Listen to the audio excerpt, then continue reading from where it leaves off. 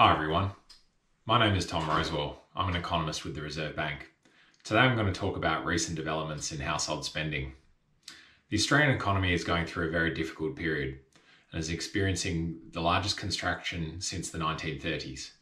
Social distancing restrictions and other containment measures that have been used to control the virus have had a major impact on Australian households. Since March, an unprecedented 800,000 people have lost their jobs, with many others retaining their job only because of support programs. And we've also seen the impact of restrictions through the spending behaviour of households.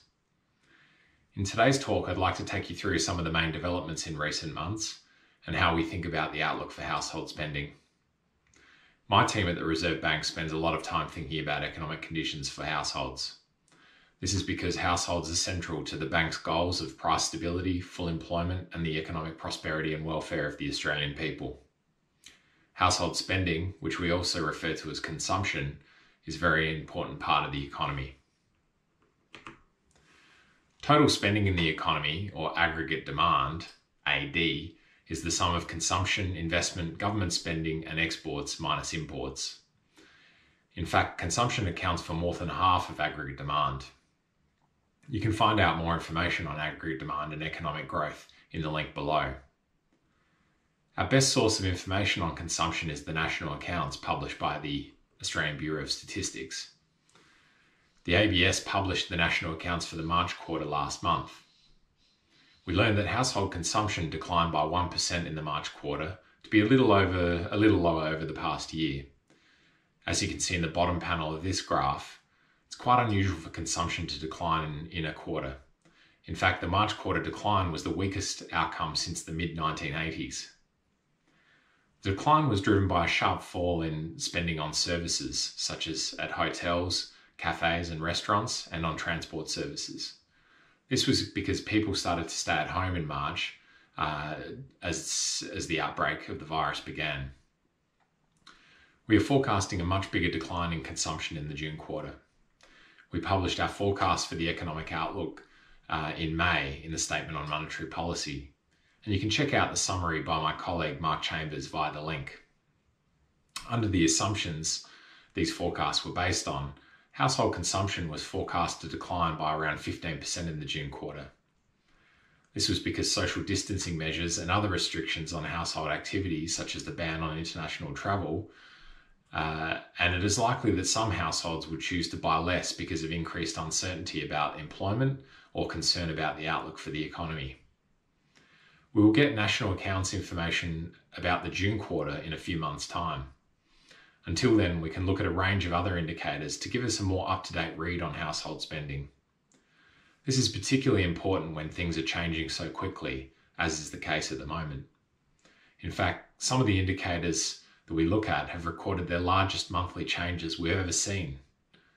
We've used some of these indicators to inform us about household behaviour for a long time, but some indicators are relatively new, as the ABS and other data providers have adapted to provide a wider range of timely information to the public.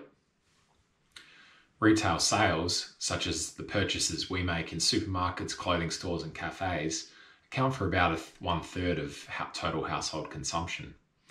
The ABS publishes monthly data on retail sales and has started to publish preliminary estimates that are available within a few weeks after each month is finished. This has been really useful for us to get a timely read on spending activity. These data show us that spending patterns have changed dramatically since the outbreak and since restrictions on activity were introduced. The monthly changes in retail sales recently have been the largest we've ever seen and tell an interesting story about the changes in household behaviour.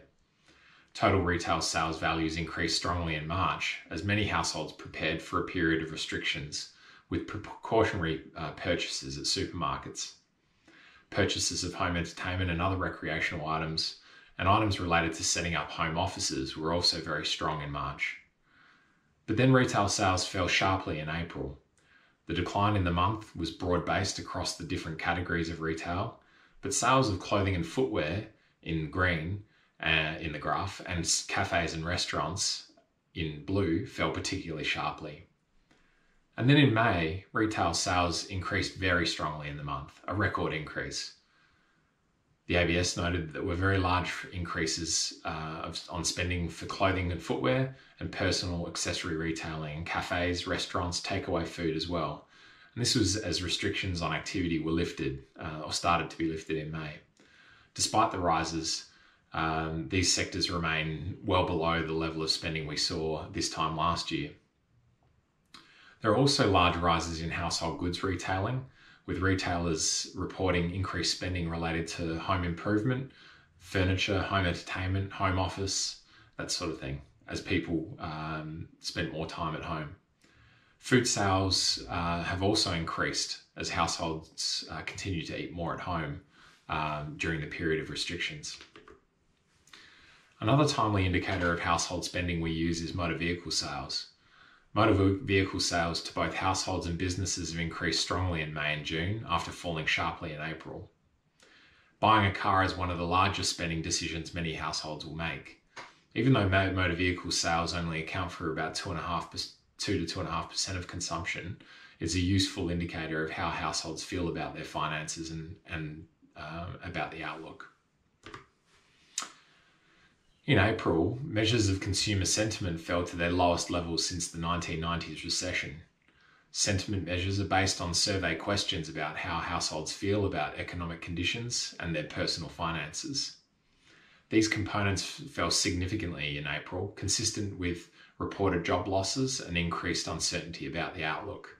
Since then, encouragingly, measures of consumer sentiment reversed some of their declines, following the announcements of fiscal and monetary measures to support households and the lifting of restrictions for parts of the economy. We've also been using measures of foot traffic and mobility from Google and Apple as a way of gauging economic activity in a really timely way. Foot traffic at public transport stops and stations across Australia fell by around about 60% in March, although movements around grocery stores and pharmacies did not decline as much. Foot traffic remained subdued through April. It appears that individuals and businesses voluntarily adjusted their behaviour to some extent ahead of more formal government restrictions. The ABS has also launched a new household survey that is providing us with timely information about how households are responding to the pandemic. In the latest survey, the majority of households surveyed reported that they were comfortable resuming some activities, such as going to work or attending small social gatherings.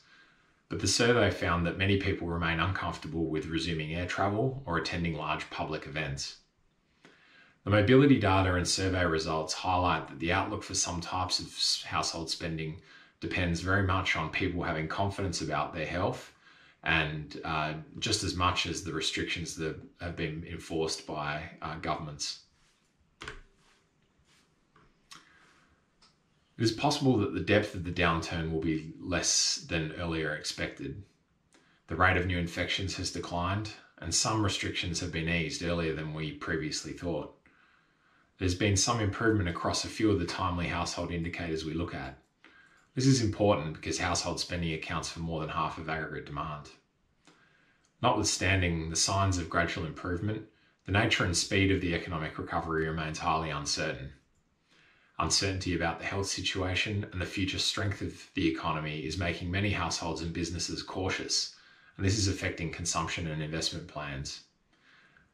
The pandemic is likely to have long-lasting effects on households and the economy. Thanks for watching.